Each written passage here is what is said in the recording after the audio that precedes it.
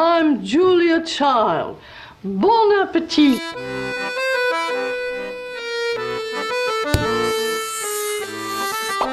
Julia Child was a famous cookbook author and television chef, starring in shows spanning the course of 4 decades.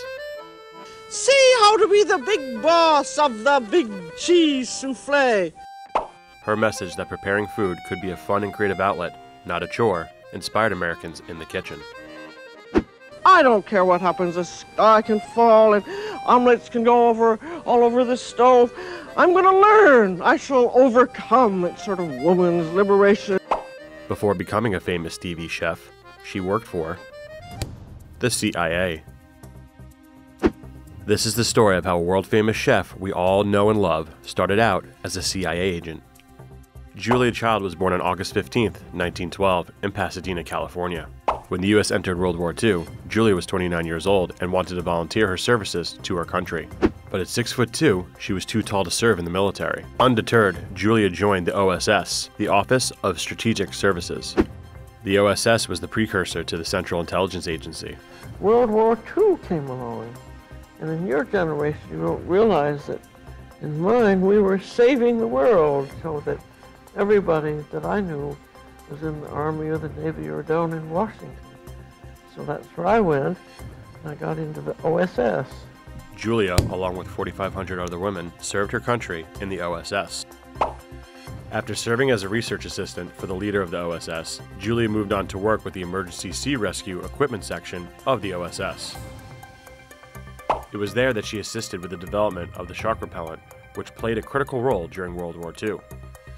Because sharks were setting off explosives targeting German U-boats, every explosive set off by a shark was one less explosive that could hit a U-boat. From 1944 to 1945, Julia's last 2 years in the OSS, she worked overseas in Ceylon, present-day Sri Lanka, and Kunming, China. She served as chief of OSS registry, handling confidential messages like those dealing with the invasion of the Malay Peninsula. So there we were in China, just friends, having dinner. And it turned out to be Julia. It turned out to be Julia all along. In 1944, while in Kandy, Ceylon, Julia met her husband-to-be, fellow OSS officer, Paul Child.